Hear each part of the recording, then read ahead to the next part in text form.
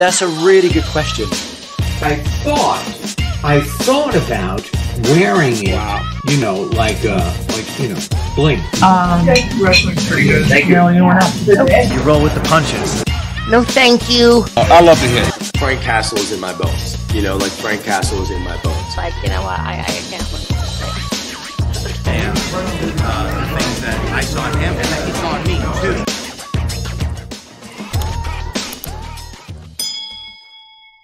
What do you think it was about the original Clerks that made a studio gravitate towards it and a big audience that wound up becoming your audience?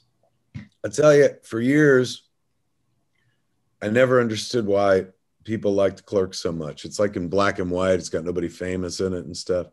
Looks like it was made by children, and it was. I used to, you know, just think, well, we were part of the 90s, and so sentimentally, nostalgically, will always be wrapped up in some people's hearts. But, you know, I'm 30 years almost in on the job now. And I think I completely understand why Clerks not only connected then, but why like people still talk about it today, even though it's an old ass black and white movie that was made in the 90s. I used to think this movie will never play outside of New Jersey. You know, if you're not from Monmouth County, New Jersey, how could you understand this? When it went to Sundance, I was like, wow, not only did it play outside New Jersey, but it played at a film festival, but it'll never play outside the United States. This is a very American film. And then it played outside the United States. Turns out that movie can be appreciated by anybody who's ever had a shitty job. And that's literally everybody in the world.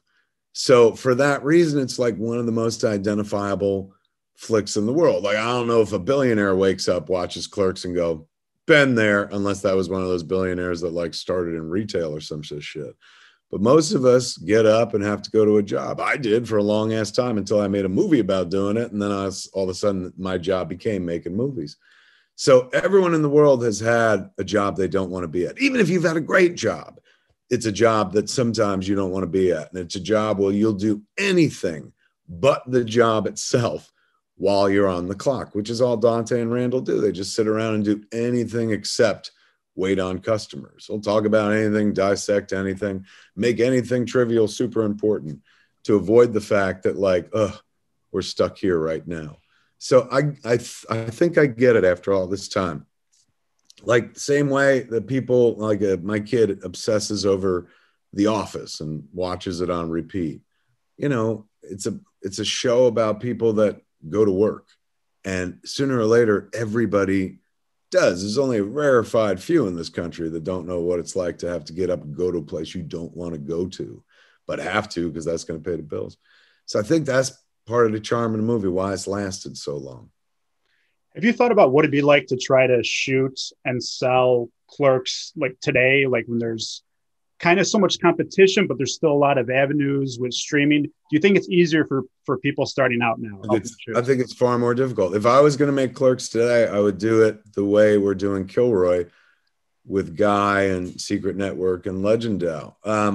When I made Clerks back in like 1993, you know, only a couple networks, no streamers, movies were in movie theaters, indie films were in indie theaters, and indie film was a burgeoning market where suddenly people were telling off mainstream stories, and studios were buying whole divisions that would do this. Disney at one point bought a very successful Miramax, so they had their own art house division, but it was still a very small pool. Now that pool is the ocean. It's all the seas. There's so much content that we drown in it. You can't watch everything anymore. You got to be picky and choosy about the stuff you do watch because there's so much of it. You can't possibly get to it all.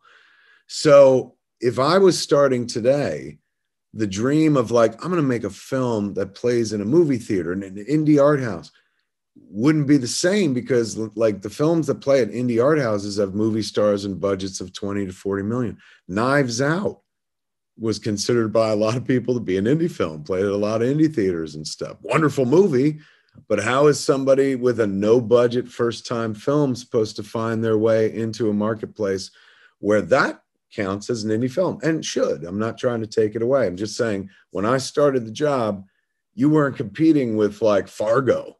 That came years later and stuff. You know, you were making a scrappy independent film. So that was before we've seen the decline of exhibition, you know, and the death of some movie theater chains during the course of COVID. And a marketplace that, you know, predominantly rewards Marvel movies, Star Wars movies with, you know, big budgets at the box office. And indie film has kind of, you know, gravitated toward Netflix and Hulu and HBO Max. And there's just not the same model that existed when I started. So naturally, I wouldn't think about making Clerks and trying to take it into a movie theater. I would be doing it the same way. I'd be doing it as an NFT. That's where most indie filmmakers are now. I've found the true, like, hardcore, low budget guerrilla filmmakers who have no access to anything, don't have access to movie stars or budget, but still tell their stories. You know, that's the playground where a lot of people are heading. Some people hear the word NFT and like have read half an article or a paragraph from something somewhere and made up their mind about something they don't really know all that much about.